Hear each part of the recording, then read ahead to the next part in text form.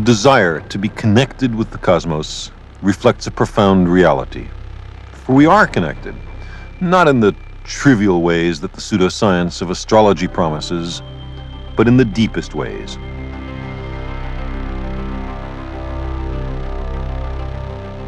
Our little planet is under the influence of a star.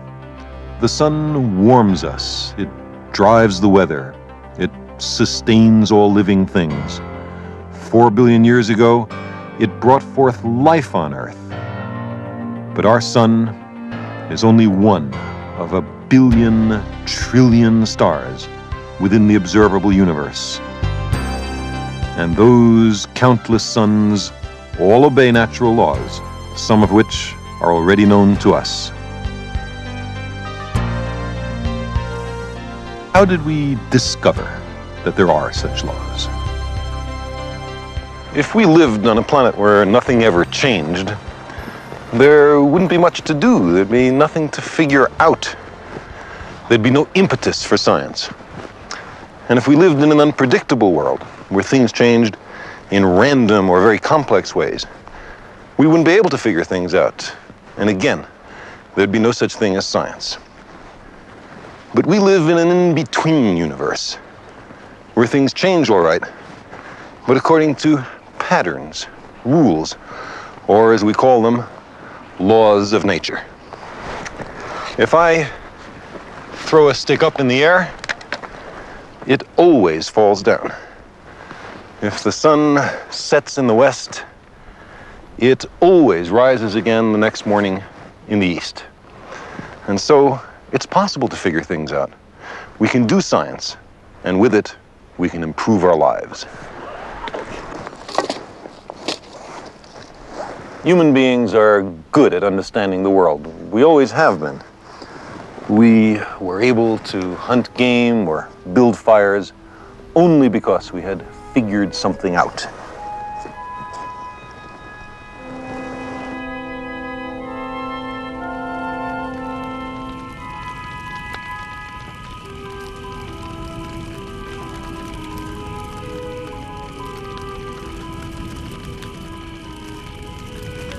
There once was a time, before television, before motion pictures, before radio, before books. The greatest part of human existence was spent in such a time. And then, over the dying embers of the campfire, on a moonless night, we watched the stars.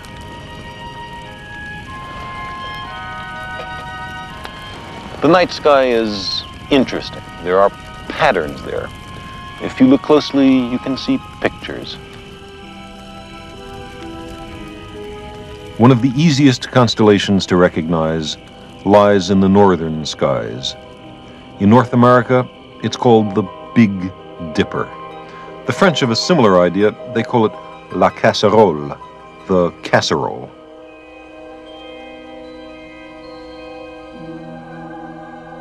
In medieval England, this same pattern of stars reminded people of a simple wooden plow.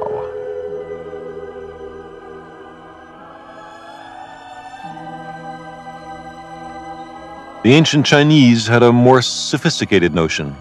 To them, these stars carried the celestial bureaucrat on his rounds about the pole of the sky, seated on the clouds and accompanied by his eternally hopeful petitioners. The people of Northern Europe imagined yet another pattern. To them, it was Charles's wain or wagon, a medieval cart. But other cultures saw these 7 stars as part of a larger picture. It was the tail of a great bear, which the ancient Greeks and Native Americans saw instead of the handle of a dipper. But surely the most imaginative interpretation of this larger group of stars was that of the ancient Egyptians. They made out a curious procession of a bull and a reclining man, followed by a strolling hippopotamus with a crocodile on its back. What a marvelous diversity in the images various cultures saw in this particular constellation. But the same is true for all the other constellations. Some people think these things are really in the night sky, but we put these pictures there ourselves. We were hunter folk. So we put hunters and dogs, lions and young women up in the skies. All manner of things of interest to us.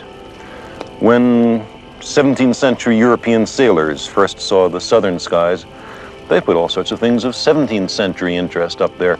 Microscopes and telescopes, compasses and the sterns of ships. If the constellations had been named in the 20th century, I suppose we'd put their refrigerators and bicycles, rock stars, maybe even mushroom clouds. A new set of human hopes and fears placed among the stars. But there's more to the stars than just pictures. For example, stars always rise in the east and always set in the west, taking the whole night to cross the sky if they pass overhead. There are different constellations in different seasons. The same constellations always rise at, say, the beginning of autumn. It never happens that a new constellation suddenly appears out of the east, one that you never saw before. There's a regularity, a permanence, a predictability about the stars. In a way, they're almost comforting.